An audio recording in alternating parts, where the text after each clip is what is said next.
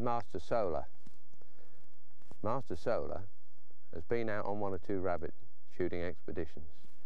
He is going brilliantly. I'm really pleased with what he's putting in. But on those rabbit shooting trips, he's getting just a little bit, I'll go just a little wider here, and don't bother blowing that whistle quite like that. I could do this without you, you know. Tiny little things, but we're looking for perfection, especially as I think he might be a competitive dog, and I'm trying to tighten him right up, probably to a situation that's a higher standard than a lot of you would ask for.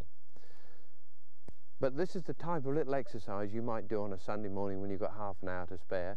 You just run through a few things, and just every time he only half listens to the whistle, correct him. You blow the stop whistle. If he doesn't stop immediately and sit up like that, you might just kind of look here, you stop a bit sharper than that, until he starts to say, oh, I see you mean this. Like retightening everything up, checking out the brake linings. Now he's had plenty of game and stuff. He likes a bit of game. Now the pigeon here, he might think you're going to get this as a retrieve, but we're going to throw that over there by that broom, and he's to try and remember that. We're not sending him for it, although he's got his foot on the pedal. You can see with his foot up there going, oh, just tell me, will you, just tell me. I'm going to pop these on, and the launcher, and then I'm going to give him a hunt up. I shall give him a fired retrieve of the dummy launcher, hopefully that he gets a good mark on, and check that he stops dead on the bang. If not, there'll be a little correction and trouble. And then I hope to be in a position to send him back for the pigeon before he goes for the dummy. So it's a reminder that everything's on our terms. Good boy.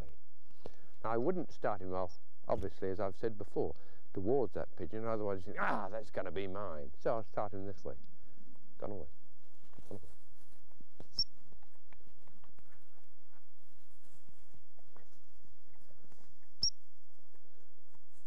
You can see the experience here, how he started to learn to really hunt for his dinner. Good boy. Come on, good boy. Come on. Good boy. Every little pip, you listen to me.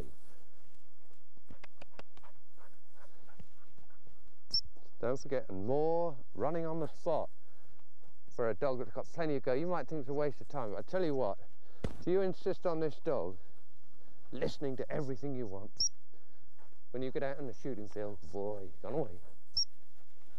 When you get out in the shooting field, it'll pay you dividends. He knows who's in charge. It's a partnership. Good boy, gone away. Good boy. Always the hand signal. Listen to me. You point out, tell him where to go. He watches then for something. Come on, he watches for you to tell him something.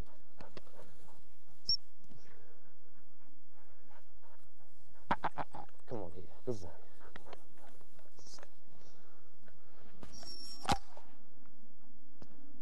Sit up.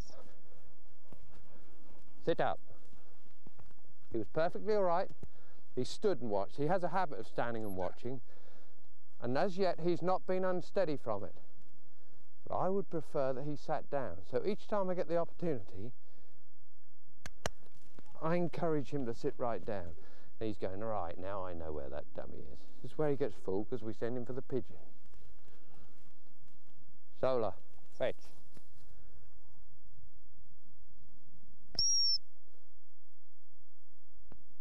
Now he's winded this, but he's waiting for me to tell him to go on. I know he knows it's there. But thankfully, there's a little bit of control over him. He's saying, well, would you just tell me? I can go, look at him looking at it.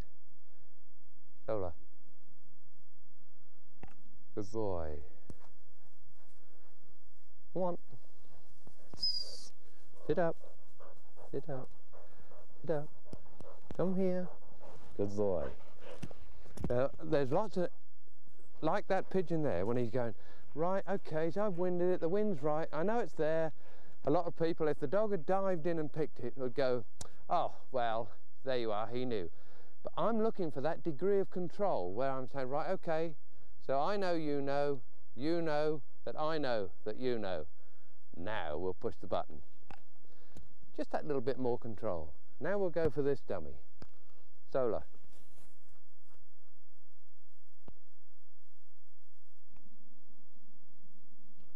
Too clever for half. He couldn't even see where that was.